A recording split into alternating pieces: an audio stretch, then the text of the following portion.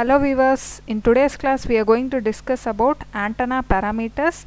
In previous class some parameters we have finished. Today's class we will discuss on beam area, beam efficiency, beam width, radiation intensity as well as effective length. So first we will go into the beam area. See here, we will first see what is the definition for beam area.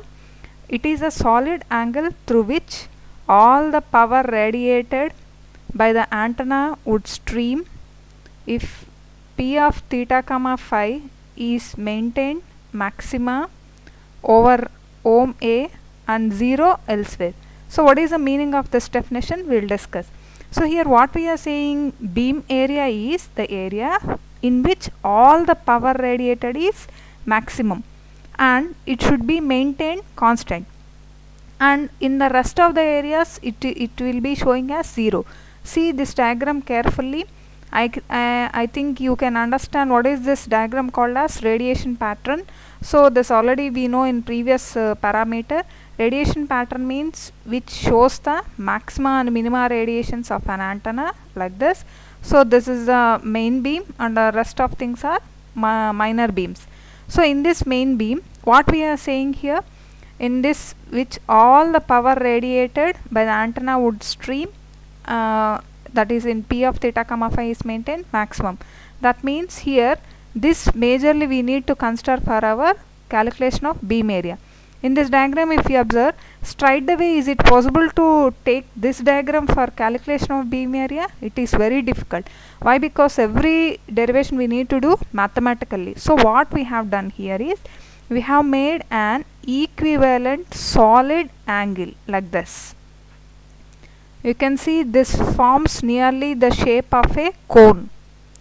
If this is a circle and let's say this is some area and we have placed some antenna at the center and it is radiating power in different directions. So when it is radiating power, the power flows in different directions like this, right?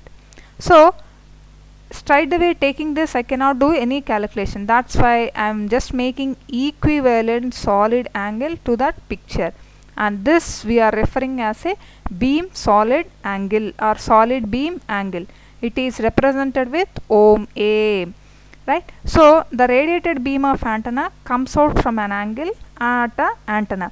That means where from which area the radiation is coming out, that particular angle is called as a solid angle, and where the power radiation intensity is maxima. That clearly you can see from the diagram also. Here see, if you compare in this diagram what is happening here, you have the maxima radiation, in all other directions we have minima, and clearly in this area we have nil, that is null radiation.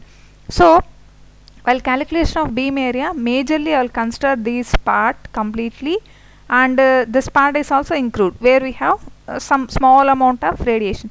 Completely all this part is called as total beam area, right? And now if you go for the calculation of this beam area, what we have done, we have considered the entire spherical area.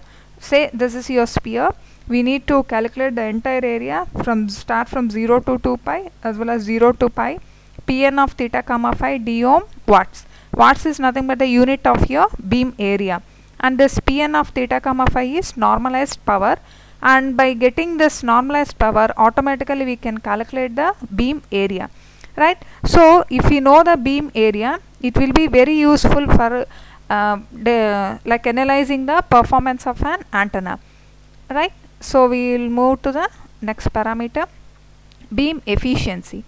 This is like continuation for beam area concept. See first the definition. Beam efficiency is defined as ratio of main beam area to total beam area. So it is simply efficiency means every one of us know it is like a ratio factor. Here also the same thing will happen. Beam efficiency is nothing but ratio of main beam area to total beam area. Here main beam area I have represented with capital M. Why? Because already I just said now we have two types of beams, main beam and small beam, or major beam and minor beam. If this is our radiation pattern, this we consider it as main beam area, and the rest of all these things come under the minor beam area. See here this minor beam will be smaller.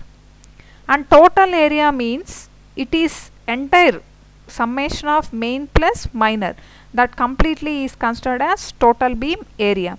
If you consider the ratio of these two things, if this main beam area is high, automatically efficiency will be high. That means here clearly what we can understand, when you consider a radiation pattern, your maxima radiation or main beam should be as high as possible and minima radiation should be as low as possible, right? So that increases the efficiency. Next, the ratio of minor lobe to total beam area is called as a strafe factor. This in another way we can define as a loss factor. Why? Because see this formula, epsilon m is equal ohm small m by ohm A, and see denominator did not change for efficiency as well as strafe factor, but numerator has been changed. Here we have taken the main beam area, but here we have taken the minor beam area. Here what it is indicating, if the minor beams are increasing, automatically the strafe factor is increasing.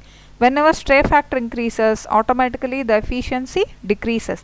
That's why we should keep in mind that this ohm m should be as high as possible and ohm small m should be low. And this is the standard expression where you have summation of major plus minor will be equal to 1. So this is all about your beam efficiency. If we know the beam areas, automatically we can calculate the beam efficiency also.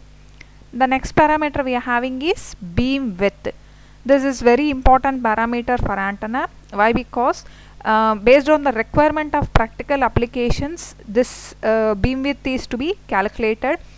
Say for example, for some applications like mobile applications and some satellite communication applications, what they do is they specify some required beam widths.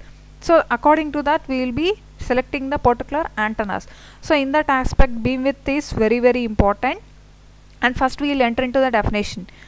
Beam width is the aperture angle from where most of the power is radiated. So what it is showing, it is an aperture. Aperture means opening. Just it's an opening angle from where most of the power is radiated. Say for example, if you consider a circle like this, and out of this entire circle, where you get in all the directions, it is not possible to get the